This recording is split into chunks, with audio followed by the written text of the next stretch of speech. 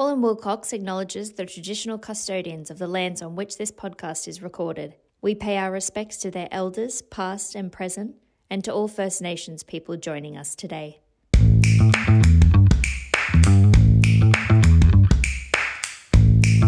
Hello and welcome to the latest episode in our Building Better Boards and Leaders podcast, where we examine the key issues facing boards and executive leaders. I'm Susie Leese, Corporate and Commercial Partner and co-lead of our Beyond Compliance program and co-host of this podcast. Today, I'm joined by my fellow partner, Meg Lee, who is co-lead of our Environment, Social and Governance Industry Group and has specialised in planning and environment law for over 25 years. We also have an ESG Wise podcast series that explores ESG trends and risks and emerging issues for companies. Thanks so much for joining forces with me today, Meg. Thanks, Susie. Great to be here.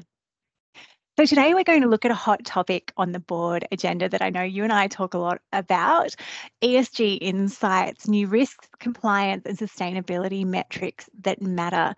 We're going to talk about what boards and businesses should have on their radar from an ESG perspective, including expanding duties to consider nature-related risks and dependencies, as well as new mandatory climate reporting and more. We hope to unpack what these buzzwords actually mean in practice and what organisations and boards should be doing right now to be a real leader in this space. And to discuss these issues, Meg and I are delighted to be joined by special guest Debbie O'Byrne, founder of Planet Price. Debbie is co-founder of for-influence company Planet Price, which is working hard to make a difference by providing AI-driven tools that incorporate planetary boundaries into decision-making frameworks. Debbie has extensive experience in circular economy consulting work for a range of government departments, private companies and NGOs in Asia, Pacific and overseas. Planet Price has a mission to help large organisations tread lightly on the planet by reducing the environmental and social impact of their supply chain and operations. Welcome, Debbie. Thank you very much for the invite. That sounds like quite a mouthful. It's an incredible resume, and I mean, incredible work that you're doing with Planet Price. And I know Meg and I, we're so excited to kind of nerd out on all things ESG with you and keep the conversation going because we've had a lot of discussion in this space and it is such an interesting area.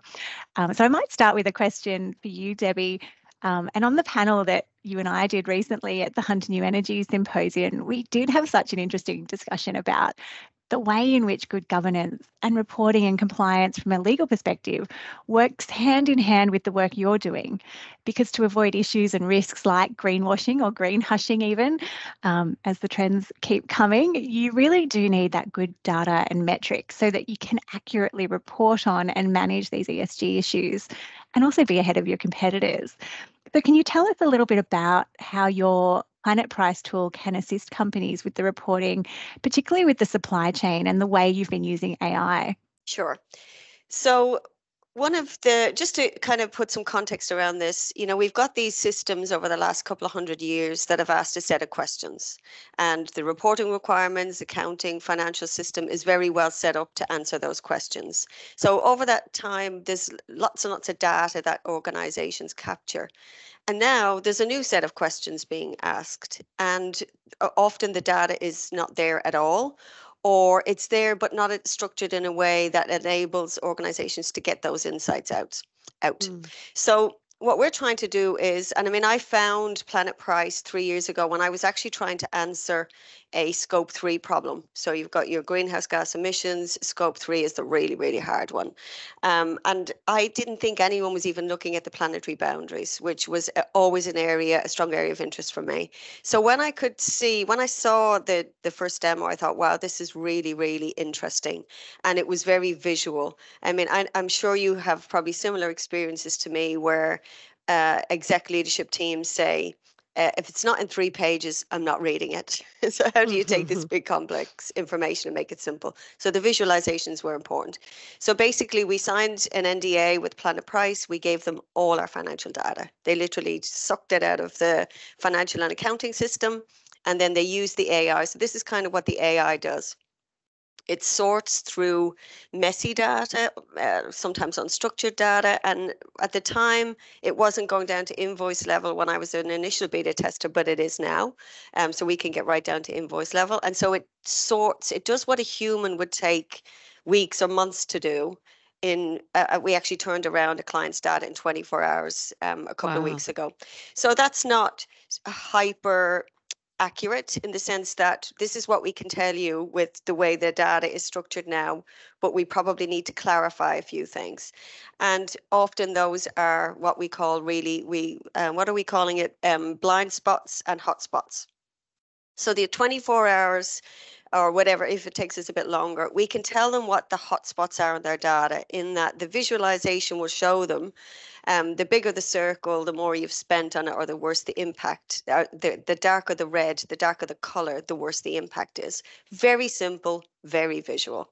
But often within there, there'll be blind spots. We'll find a big giant circle called contracts or consulting or inventory or maintenance. And this is kind of the point I was trying to make earlier. We didn't ask the data to give us a deep dive into what the carbon or planetary boundary impacts of those buckets of spend were. So we're going to have to do a little bit of digging.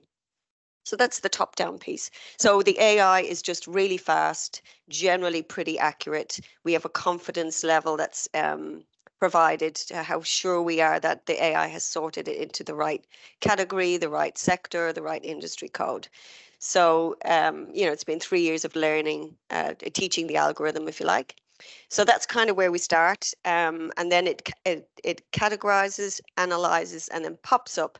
This is the planet price for $190 million worth of spend. We've done billions of dollars. But basically it says you spent $2 billion last year, and there's a planet price premium on top of that you didn't pay, but the planet did through all of these boundary metrics. So I think many of us understand the concept of a carbon tax. That is probably very likely to come at some point. I think the next cab off the rank will be biodiversity.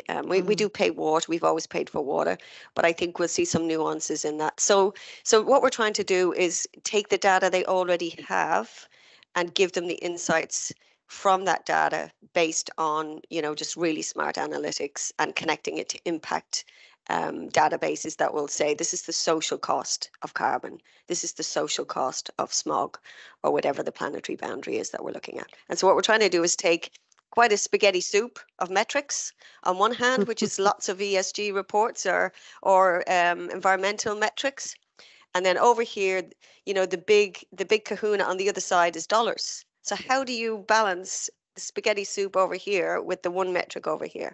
So Planet Price goes the extra step to put a dollar figure on that. So that's kind of where we're trying to give other planetary boundaries a seat at the table when decisions are made. Fantastic from a data perspective, in that companies have so much data and they don't really know what to do with it, or maybe they're not collecting the right data. And I think about this from a legal and regulatory perspective as well, because you're bridging that gap really when I think about the greenwashing issues that the regulators have been dealing with, and companies are making these sort of aspirational statements or, advertising certain things, but how do they back that up with the data? And I think this is a really crucial part also for us as lawyers when we're defending people to say how can we say this isn't greenwashing, there's actual basis for this, but also as directors. So, as part of our Beyond Compliance program, when we work with boards and directors, in my corporate governance practice, it's all about the questions you ask as a director and how you're verifying that the statements that you're approving to go out there in the market, whether they're in your annual reports or in marketing or advertising, are accurate and based on actual data. So I think that's fantastic. I think just to say that I don't think we've met a single client who doesn't have a data challenge in that, and sometimes it's simple things, naming conventions for invoicing. So this blind spot we have, how on earth are we going to set a target based on a blind spot like that? So, we encourage them to make data integrity and data improvement targets before they start setting targets to reduce anything. So often it is simple things. It's working with it's a change management exercise for the procurement staff or the staff who pull all this data together, so that next year when we go and run this exercise again, we don't have so many blind spots. And you might not have changed your business model at all, but your planet price might change. And that's purely a data maturity issue. So don't get too far ahead of yourself and try to commit. Because I do take your point, Susie, about green hushing. But people do want to put a stake in the ground and go, right, we want to do better. And often the first step is improving your data. Yeah, that's really interesting. One of the concepts you mentioned, Debbie, which we might ask you to explain for our listeners, is the planetary boundaries. Sure. And you mentioned a couple of different planetary boundaries, and I think you had a slide at the conference about I did, that. yeah. But it's not a visual medium, this podcast. So if you can Sure. sort of talk just broadly about the planetary boundaries, that might be helpful at the outset. Okay, so the planetary boundaries is largely attributable to, I always pronounce his name wrong, Johan Rockström from this Stockholm Resilience Institute. So what they're looking at is, if you think about it, our economic system is a social construct that didn't it actually, wasn't around a few hundred years ago. So we built that, and it's built on things that we as humans can influence and change. The planetary boundaries is the hard physics. This is the physics of the biosphere within which we live. So most people are aware of, carbon and climate change. That one gets the most amount of attention. And to be fair, it needs that attention because we've clearly blown the carbon budget. But every year, do they do every year, every 2 years, they look at the 9 planetary boundaries. So they are things like ocean acidification, nitrogen and phosphorus loading, which obviously is a key interest in, from the farming sector, aerosol loading, that's air quality. What are we pumping into the air? So it's a very well established framework. Mm-hmm. And we are outside 6 of the 9 planetary boundaries. One of them is novel entities. Sorry, I should have written them down so I could list them off. And novel entities, when you think of things like plastics. Like 50 years ago, we didn't have a lot of plastics in our ocean. Now there's, by volume or weight, there'll be 50% of the material in the ocean will be plastics by 2050. So this is a measure of really, really critical metrics around what does a future flourishing society look like. I mean, there's a famous saying that says we don't need to look at to save the environment, we need to save business. Because if we're all dead and gone, nature will take back over its reign on the planet. It will be human societies that won't be able to function if we don't keep this safe space. So it's really tightly aligned to Kate Raworth's donut economics perspective. So they would have done quite a bit of work together to say, right, so we have the physics within which we need to stay, these boundaries. And that's often what drives this notion of Earth Overshoot Day. So you probably might have seen that on one of my slides. How are we overshooting? So these are the things we're overshooting to get to that point where we need 1.75 planets worth of resources to live the way we live every day. And unfortunately for Australia, it's 4. The way Australians consume actually needs 4 planet Earth's worth of resources, and including the sink capacity of the planet to absorb the impacts of that, like carbon. So we're way outside the boundaries of physics. And then on the counteracting other side of that is this safe space where people can flourish. So we know that we've had a massive uplift in GDP and millions of people lifted out of poverty in the last few decades, but it's been done very asymmetrically. So we've got massive inequality, and vast areas of the world, people are living still on a couple of dollars a day. They don't have access to fresh water. So we've got this massive consumption of resources that is not being equitably shared. And I'm talking simple things: shelter, water, food, energy. So that's what the planetary boundary framework is, really the hard physics. So we have this notion, and many of your boards will be devising their strategies and their growth plans for the next few decades. And the general narrative we hear is the limits to growth are technology and capital. The limits to growth are actually the physics. And that's what Planet Price is trying to do, trying to bring the physics back into the conversation. And things like TNFD and TCFD are starting to move in that direction also, which I'm sure you guys do a lot of work in that space. That's a great segue. Yeah, there's a great recognition that, hold on a minute, we probably should ask some wider questions. Absolutely. So, Susie, you were on the panel with Debbie at the Hunter New Energy Conference, and you talked about the new mandatory climate standards, which we're finally bringing in Australia after what has been a bit of a long period of no legal action in this area. But I wonder whether you could just outline a bit of what, how, when, in terms of the standards that are coming in Australia, and how that, and then we'll start to see how that relates to Debbie's tool and what we can do together to help with that reporting. Yes, it's certainly an interesting time, and we finally have the exposure draft of the new mandatory Australian climate reporting legislation, which of course proposes to phase in a new internationally aligned mandatory climate disclosure reporting regime.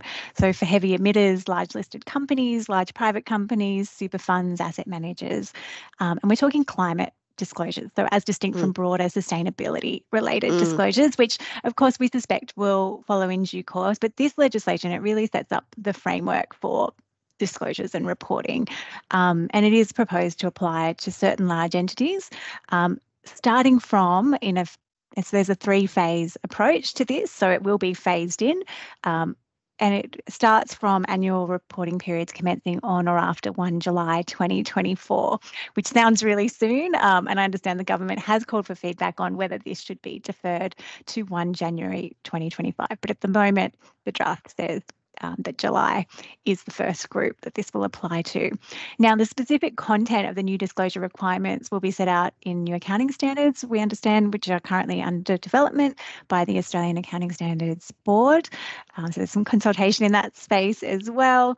And the timing of this will be interesting when you think about how many organisations are going to have to comply with this reporting requirement. And to Debbie's point earlier, what they're going to have to report on and what data they have and how they get ready to make sure they actually have things to say in these reports so that they can comply, and that they know what their supply chains look like and so on and so forth.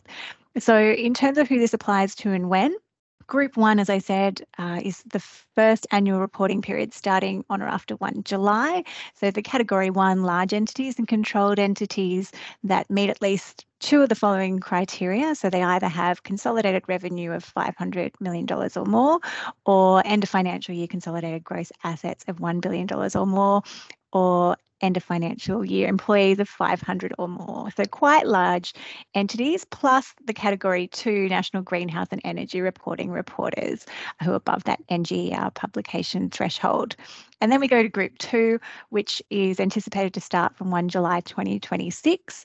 And so again, those consolidated revenue, gross assets, employee thresholds of 200 million in revenue, consolidated gross assets of 500 million or more, and end of financial year employee numbers of 250 people or more. And then that will also cover all other NGER reporters. And a new category as well that they introduced in the draft of asset owners. So $5 billion of assets under management or more. Sorry, 5 billion assets under management or more. There's a couple extra zeros there. So that final Group 3 category is then coming in from the 1st of July 2027. And those thresholds will be $50 million in consolidated revenue, 25 million in consolidated growth assets, and employees of 100 people or more. So you start to see how many companies, when you talk someone with 100 employees or revenue of $50 million, that's a lot of Australian businesses that are potentially going to be complying with this. And we anticipate the climate statements that will be being reported on will include things like material climate risks and opportunities faced by the entity, information on climate-related governance, strategy, risk management, metrics, targets, the quantity of Scope 3 and other greenhouse gas emissions, which are all being phased in different stages as well. So I think that's a lot to take in. I appreciate that normally we do this in a table format because it's a little bit more visual and there's a lot of numbers and different entities. And I think that's the first step, though, is to figure out when you're covered, if you're covered, and when you're going to be required to comply with this. And there are, of course, some transition pieces in the legislation. So there's a 3-year modified liability regime, which does give Group 1 and Group 2 reporting entities some immunity from claims in respect of certain disclosures made about the Scope 3 greenhouse gas emissions, which, as Debbie mentioned, are trickier. They're a lot more sort of removed and hard to report on accurately, I suppose, scenario analysis in those sustainability reports. And that modified liability regime will apply from 1 July 2024 to 30 June 2027. But beyond those couple of types of disclosures, there's no immunity from other claims in respect of any other disclosures in an entity sustainability report. So you still got to be careful, right, around those misleading and deceptive type claims and things like that. So it's certainly going to be an interesting time. Yeah. I see there's an ability to, use estimates in terms of looking at your Scope 3 emissions, but it sounds to me, Debbie, that you've got the tools are there for companies to avail themselves of to really look at the data properly and not just base it on estimates.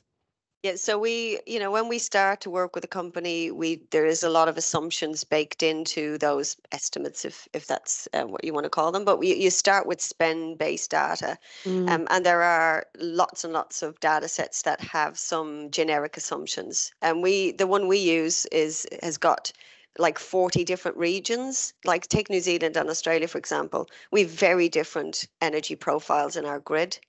So a manufacturer in New Zealand would have quite different, exactly the same product, would have a different emissions profile because of the energy in the grid potentially that they're using if they're using purchased energy. So there are some assumptions.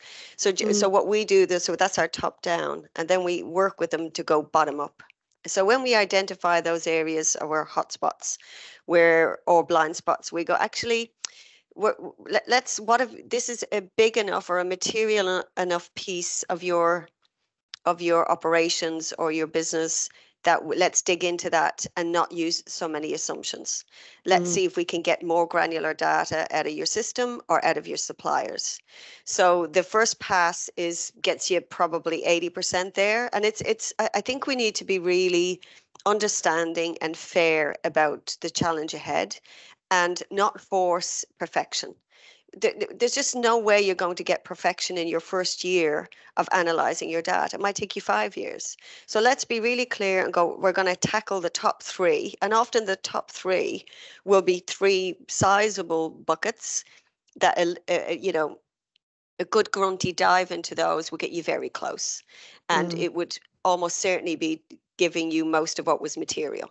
So let's dig into that data in a little bit more detail and see if we can get some bottom up. And so we've got lots of tools within the platform to do that. Like for some of our councils, which I know I don't think they're picked up in that disclosure regime, but even in New Zealand, a lot of the councils are reporting as best practice, even though they're not forced to. So I think, for them, roading materials is a big part, a big fat red circle in their analysis. And so we would look at that and go, well, actually, what kind of concrete are you using? Do you have more specifics? Because there's often averages baked into those data sets, but there's some real innovation, particularly in Australia, happening because you've got lots of fly ash to decarbonize some of these concrete profiles. Let's get more, and if we can get down to an EPD level, that's even better. But it doesn't preclude you from doing it if you don't have a formal LCA or EPD. But it just gives you a shot at getting the data tighter. So we would expect every year you'd become more mature. You'll have done some change management for your teams to get to the point where you're more comfortable and confident in the data that you're capturing. Still, the AI will still do most of the grunty work, but it takes those blind spots and hot spots and makes them much more specific. Yeah, that's great. And this is also interesting as well, of course, from a corporate governance perspective. As I alluded to earlier, there's no doubt that this is an expanding space in terms of director duties. We've seen, of course, the climate opinions and a recently released nature-related opinion in terms of director duties to consider under their duties of care and diligence issues like climate and nature. And I know, Meg, you do a lot of work in this space as well. I'm really interested to hear a bit more in terms of your thoughts and how you see some of these compliance and risk issues playing out in practice. Yeah, thanks, Susie. Nature-related risks are really the new space, really evolving area. We finally got the climate standards, but we're now looking ahead to, what's next. What's next? And I think this will follow pretty quickly. So you mentioned the climate opinion put out by some barristers. There's been a recent nature opinion, we'll call it, put out, commissioned by Pollination Law, that looks at directors' duties under Section 180 of the Corps Act that requires a director to consider, disclose and manage risks, gives the opinion that companies are now required to look at nature-related risks and dependencies. So they're drawing on the TNFD document that you talked about, Debbie, where that's been defined as potential threats, which includes the effects of uncertainties posed to an organisation that arise from its and the wider society's dependencies and impacts on nature. So that looks at both, use the word dependencies and impacts. So impact the things that we obviously are more obvious, I think, of a company's impacts, what they do, how they impact nature, but dependencies are a bit harder, and probably I'll be interested to hear what Debbie has to say on this too, about how you how you find those dependencies. But firstly, it's looking at whether you rely on an ecosystem to function. So whether you need raw materials, timber, minerals, water, etc., for your business. So that's inputs. But then also whether you derive a benefit from the environment. So whether you're relying on bees for pollination, or good water conditions in your soil, or water. And then there's also the cultural sort of social benefits that you get from nature. So, tourism companies that rely on the Great Barrier Reef being present pristine, and pristine. So dependencies are, I think, really interesting, and I think harder to understand, but really, obviously very important. And there's obviously multiplier effects where you're dependent, but also have an impact on that same ecosystem. So you can very quickly spiral if you're impacting that very same ecosystem that you rely on. So in terms of directors' duties, I think, again, it's about directors understanding their impacts and risks and dependencies, and it's obviously a complex task, and they need to rely on advice and tools to gather the data. But it's certainly something that this nature opinion put out by Pollination Law says is foreseeable now. It's very foreseeable that these risks and impacts are very present and foreseeable at the moment. So I think similar to the climate opinion, which really led to a change and really, I think, accelerated the requirement for a reporting framework, I suspect the nature opinion will have the same effect and lead to requirements to report on those in directors' reports. And it's so interesting from that supply chain perspective as well, when you think about how nature and climate will impact so many companies in so many different ways, all up and down their supply chain, in their business operations, in their logistics, and so on. And then the director piece, as you say, Meg, I think is fascinating, that suddenly this is absolutely on the board agenda. It's settled now. Climate, nature has to be on your risk register pretty much. And as a director myself, it's something that you need to think about. And certainly someone who advises lots of boards, we need to think about how we're asking the right questions to find out from management, from advisors, from people who hold the data in an organisation, what that means for us and how we can discharge those duties of care and diligence and consider these new and emerging risks. Absolutely. I don't know, Debbie, whether you had, in terms of your tools, you maybe focused on Scope 3 and climate initially, but I'm sure you're looking ahead to how you can. Yeah. Sure. Our tool does everything all at once. So it's not a staged approach. When we do an analysis, the same analysis does all of the planetary boundaries. We can turn on and off different visuals. If you only want to look at carbon, you can see that, but then you only want to look at water, you can see that. But it's all done at the same time. I think the key difference that we're going to see with the nature related ones is it's much more hyper localized. So carbon and climate are kind of like a pretty blunt instrument that you can look at. There's a couple of key metrics in there, but with nature, it's much more like a biodiversity hotspot in Australia. An acre of that is very different to an acre of farmland in deep rural part of Australia from a biodiversity perspective. And the TNFD has what's called the LEAP approach, and the first step is location. So if you don't know the location of where your supply chain is extending to or where you're getting your materials from, it's going to be a tough nut to crack what the impacts and dependencies of that are. And I do think that so our tool, you know, we've started. We're looking at things like nitrogen, phosphorus, biodiversity, land use conversion, but again, a lot of those metrics are still pretty blunt, if you like.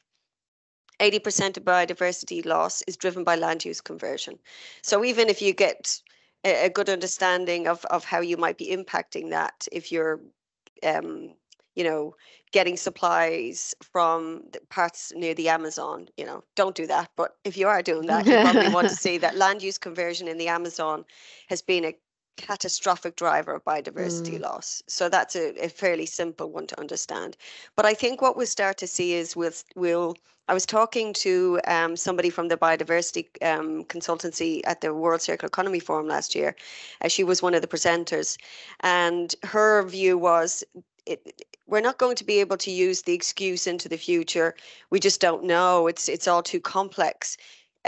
These drones can get down to a very hyper localized area where you can find out a lot of information.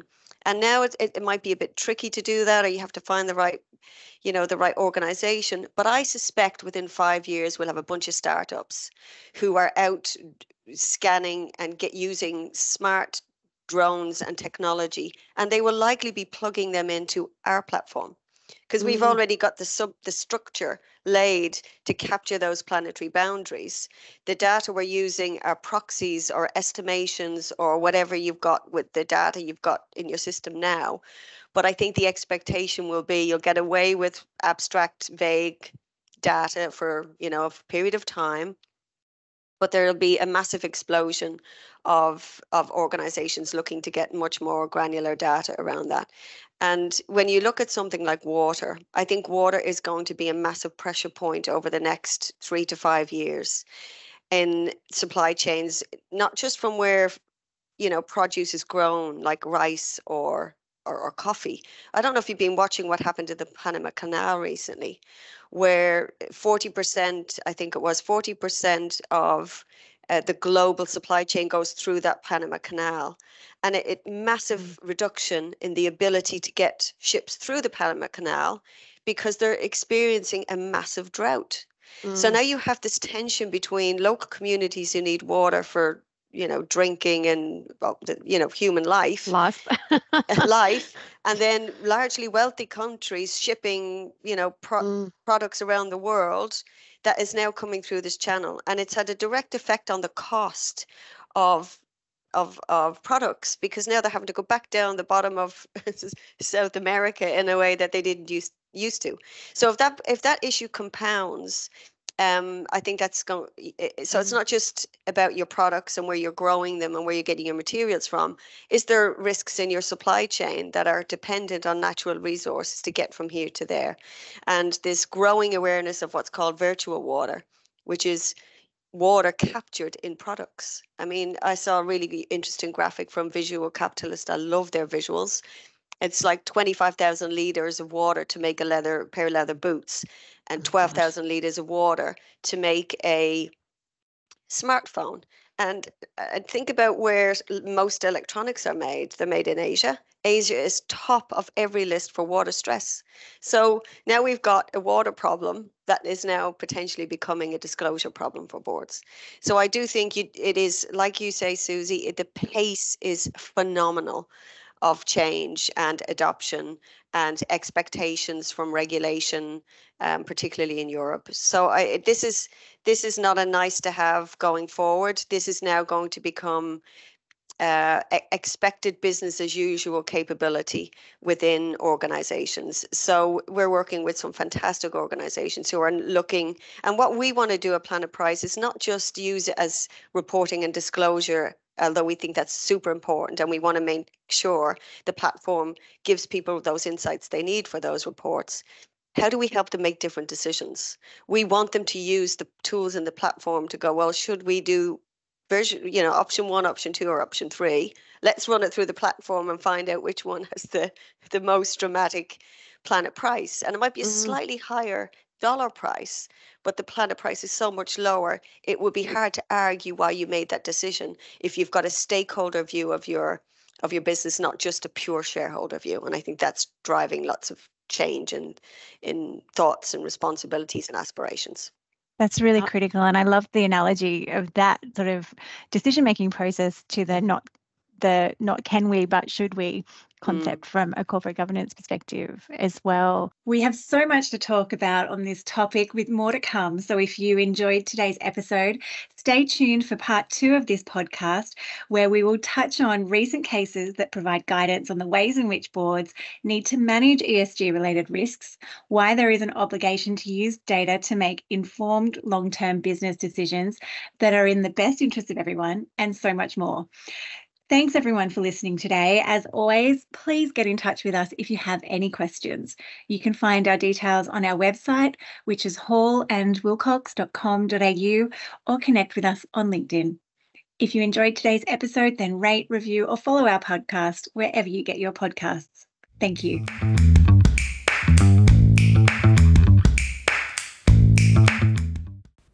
This podcast is not legal advice and should not be relied upon as such.